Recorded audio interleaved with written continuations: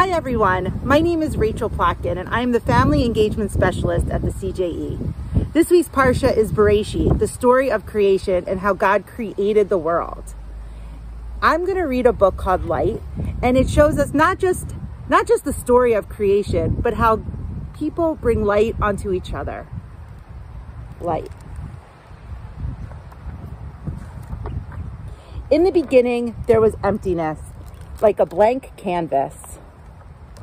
Then, in a swirl of motion, the Creator made the world. The sun, the moon, and the stars were born. Still waters became rivers and oceans. Land became deep valleys and high mountains, blossoming with lush plants, trees, and fruit. Animals of all shapes, sizes, and colors appeared in the water, on the land, and in the clear blue sky. As a finishing touch, the Creator wanted to paint everything with a special kind of light, so the world would shine with goodness. The light was so powerful, it had to be stored away in a huge jar. But when the Creator started to open the jar, it shook violently, tipped over, cracked, and shattered. Sparks of light flew out. The Creator couldn't find the missing pieces alone. Who could help? Birds, frogs, beasts? People were made to find the shards of light and bring them together again.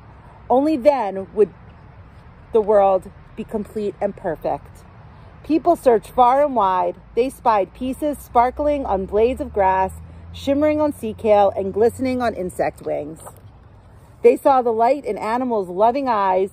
They discovered in each other and sometimes in themselves.